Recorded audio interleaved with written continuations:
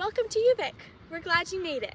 My name's Liberty. I'm going into my third year at UVic, and today I'm going to tell you how I prepare for the school year. When I was a first year, that first week of school was really stressful because there's a lot going on.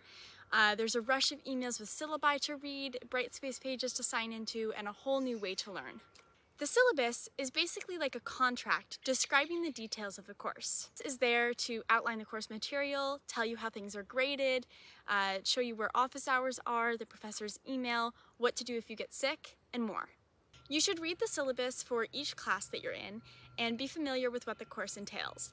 And then on the first day of class, your professor will usually go over the syllabus and you can ask any questions you have.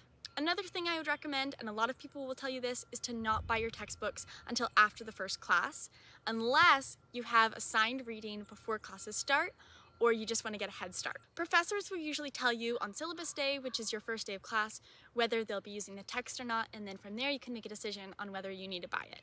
The trade-off with waiting is that if you buy them early, you can avoid the lines. If you want to check out the textbook list for each class in advance, you should visit the UVic bookstore's webpage for the list. The next thing to do is to buy your school supplies. You're not in high school anymore, so it's up to you to decide what you need, and just think about what worked in high school and go from there. I prefer using handwritten notes and a separate notebook for each subject, but a lot of my friends use their computers as well. You may also notice that you are now getting a lot of emails from Brightspace, which is one of the resources in your course tools on the UVic website.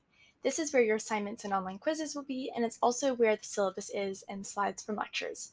They might also have lab manual materials here depending on the course. So check your email often and Brightspace for upcoming assignments or graded work.